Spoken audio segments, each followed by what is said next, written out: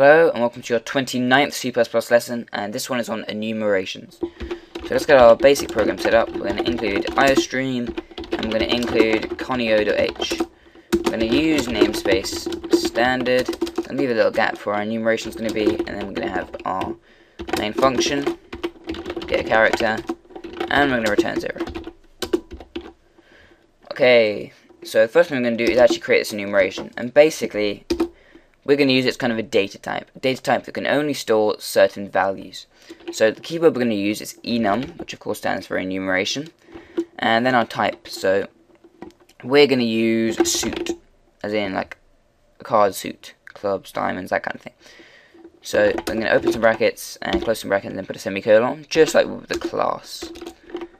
Okay, so the first suit we're going to have is spades, go to clubs, then we're going to hearts, then we're going to diamonds. Okay, so that's the end of our enumeration. In fact, I'm just going to change these to spade, club, heart, and diamond. So now what we can do is we can actually create something which has this suit enumeration data type. So in the main function, I'm just going to create a suit variable, and it's going to be called myCard. I'm just going to say myCard equals a spade. Simple as, myCard equals a spade. And what that's done is set myCard to the spade, one of the constants that it can be set to. I cannot set myCard to 9 or to 3 or to Jill went up the hill. I have to set it to either spade, club, heart, or diamond, because they are the constants defined in my enumeration. So myCard happens to be a spade, and then we're just going to go if. In fact, no, we won't do that yet. Let's see out first of all myCard. So see out myCard. What it should do is it should output 0. There we go, 0. Now it's done this because by default these values are actually 0, 1, 2, and 3. Because it starts from 0 and then it just counts up basically.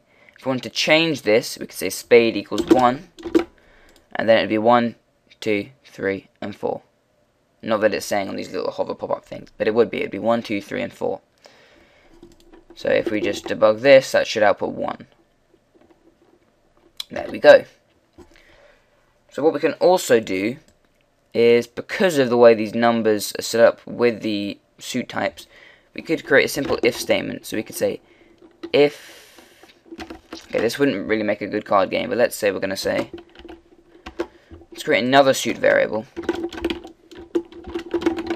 his card, which really would work better being below my card, although it doesn't really matter. So my card's a spade, and his card is a club, let's say. What we could then say is we could say if my card is greater than his card. So if my card's greater than his card, then do something about it. So see out. You win. End line. Otherwise, in fact, we could probably just say else completely. Otherwise, if your card isn't greater than his card, then his card's got to be greater than your card. So see out. You lose. Unlucky. Although it's not unlucky at all, because it's completely rigged that your card is always a spade and his card's a club. But you get the idea. So what it should do is, because clubs are 2 and spades are 1, it should say that clubs are greater than spades. Since his cards are clubs, it should say you lose unlucky, because 2 is greater than 1. There we go. Also, something else worth noting about enumerations is that if we wanted to make sure that we didn't have some type of name clash when saying my card to spade or his card to club, we could just reinforce this by saying suit and then having 2 colons, which makes sure it's from a suit enumeration. But most of the time you won't really need this because it automatically gets it from here since it's a suit variable. Okay, so that's the end of this lesson. Enumerations are really useful, as you can see just from this very simple card game. And I hope you have fun with them, and have a nice day.